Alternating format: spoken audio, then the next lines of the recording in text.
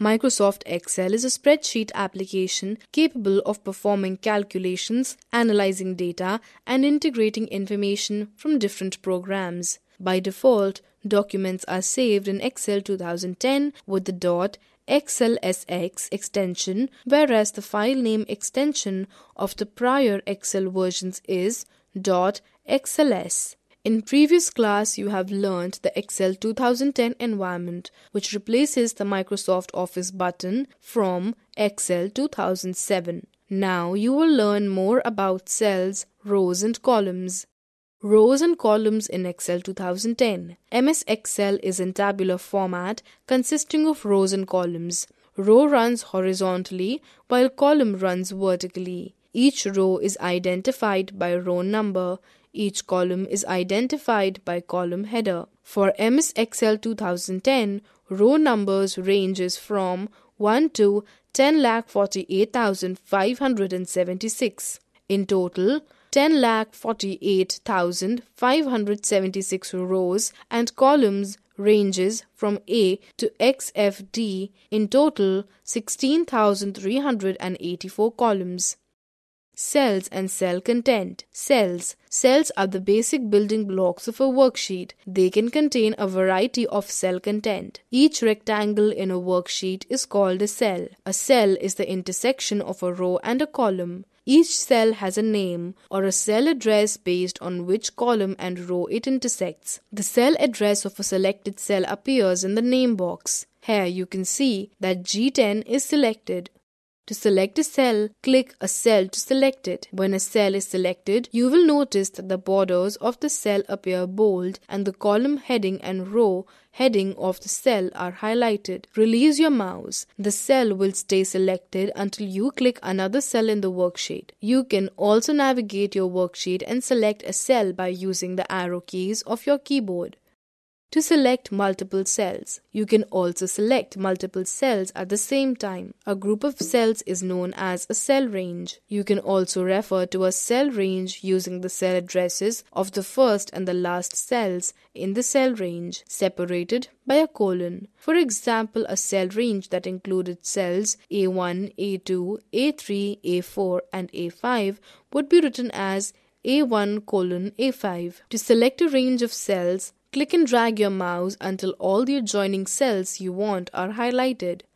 Cell content. Each cell can contain its own text, formatting attributes, comments, formulas, and functions. Text. Cells can contain letters, numbers, and dates.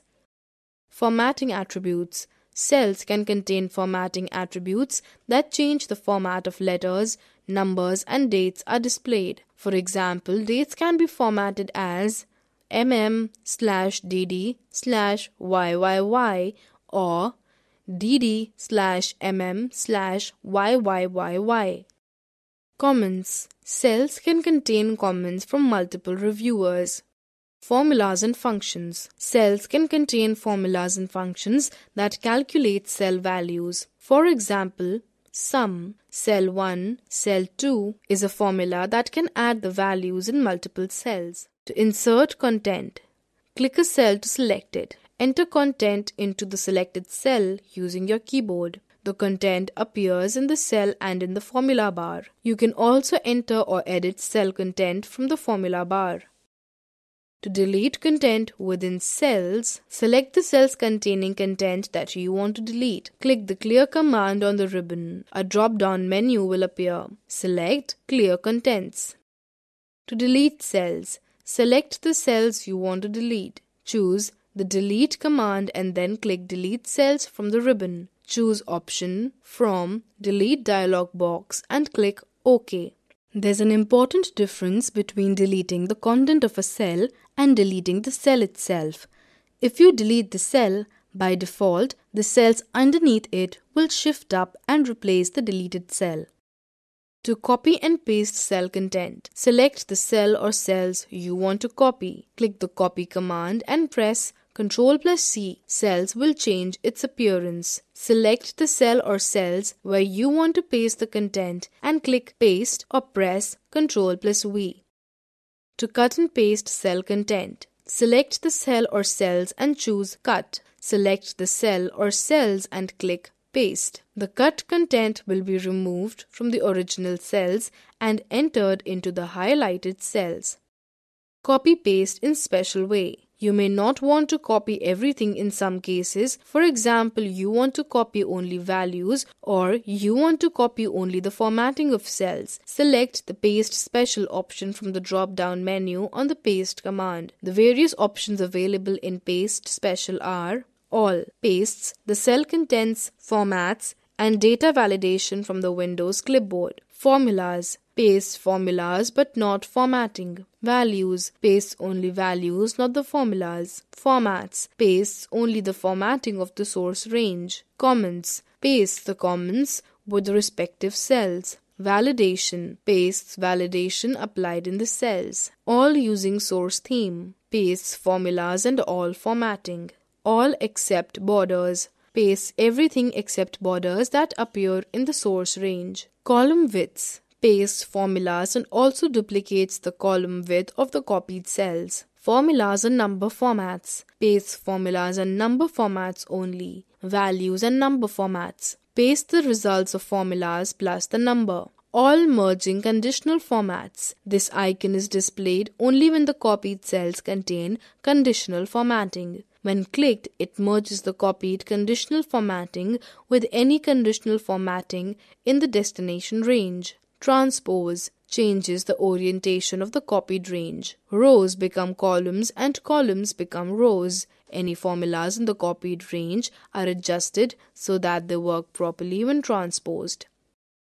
Formatting cells. Select the cell or cells you want to format. Right-click the selected cells. A dialog box will appear. Click Format Cells. Now you can change the alignment, font, border, etc. from the Format Cells dialog box.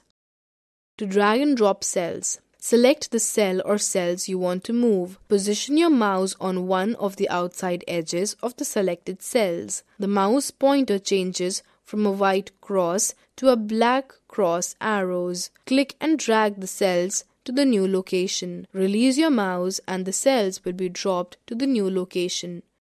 To use the fill handle to fill cells, select the cell or cells containing the content you want to use. Position your mouse over the fill handle so the white cross becomes a black cross.